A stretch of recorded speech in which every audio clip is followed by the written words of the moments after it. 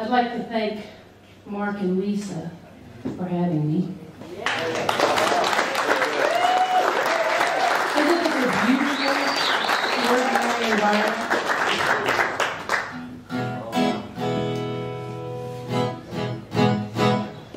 It's funny how lives weave together. Mark has the Wildberry here in town. And in 1994, he began sponsoring my band to play the Oxford Music Festival. And Mark has been a sponsor for years in several ways. And I really appreciate that. And it opened me up to this area. And I met one of my dearest friends, a woman named Kathy Berkman, who teaches in Oxford, Ohio. And she's been a teacher to me in many ways. And through Kathy, I met my partner, Emily.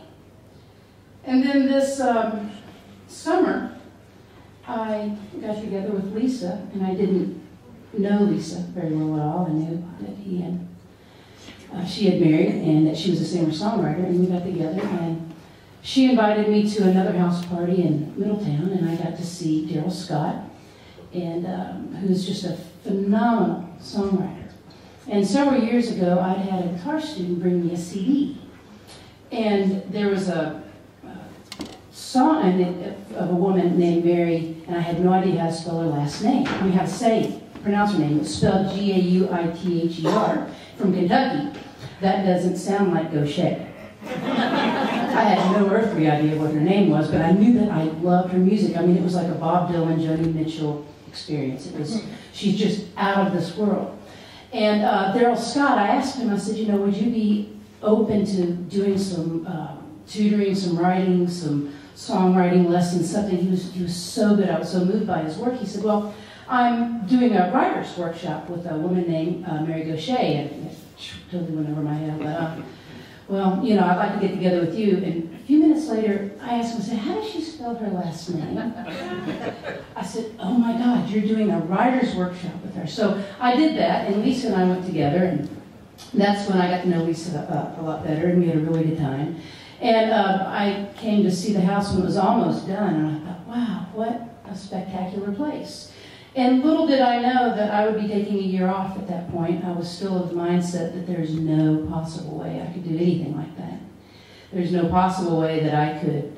I really thought that the world would stop spinning if I got out of the white band and stopped playing with the Kelly Richey band. And it's still spinning just fine. But it's amazing what we start to think about. That because we do this thing that we do, we can't possibly stop doing it. When Emily first presented to me, you know, why don't you take some time off? I was traveling so much, I was just beat up from the road, and really got to the point where I loved music. People kept saying, oh, you're so lucky you get to follow your dream, you get to do what you love. And I thought, I don't love it anymore. I thought, wow, how did that happen? And I think a lot of times when I talk with people, you get to a point in life where you don't love it anymore. Things that you did, you've lost that love for it. How does that happen to us as human beings? And so I started getting involved in some training, and I've been a guitar teacher for years, and I had a lot of people that continued to take guitar lessons that never took their guitar out of the case. They just like to talk, and I had a lot of life experience, and I like to listen, and I like to talk too. And so I decided that coaching would be something that I was interested in doing. And when I first started getting training for coaching, I thought, I'm going to be this great coach. And I really discovered at that point, I'm going to learn a lot about myself. It's not about being a coach. It's about going through the healing process of my own. And realizing, reconnecting with my dream, and reconnecting with my purpose, and things that I thought I really already knew a lot about. I found that I knew very little about them. I knew what my purpose was as a teenager, and I've been doing it ever since. But somewhere along the line, I had to grow up. And my purpose didn't. My dream didn't. And it began to get disconnected. And so this is a year of exploration for me. And I'm going to play a song that I wrote a number of years ago called Is Anybody Listening? And this is a song that talks about listening to your heart. and listening and seeing what does that voice, you know, some people call it God, some people call it Buddha. I love Lisa's song. That was great. It really doesn't matter what we call it. We all talk to ourselves. So there's some kind of inner dialogue going on. And so when we listen to our heart, what is it that we hear? And are we open to hearing what it has to say?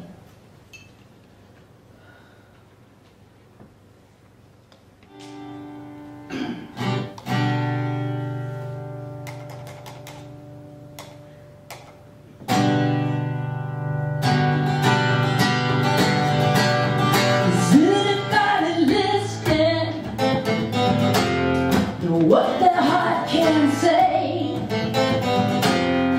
Walk away from bad dreams, and if you lost your way, listen to your feelings. It's what you come here for, and follow your own footsteps, and you will find the door. Awake at night, wondering where you are. Do you find it hard to cry? You don't know what you came here for. Tell me, is anybody listening to what their heart can do? Follow your own dreams now, the ones that lead to you. And tell me, are you wanting a little more than you find? And if you do not turn around, you will surely lose your mind. You lie awake at night, wondering who you are. You find it hard to cry. You don't know what you came here for. Tell me, is anybody listening to what